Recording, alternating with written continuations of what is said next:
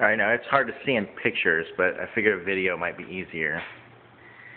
So there's the atrium area, which is now the skylight.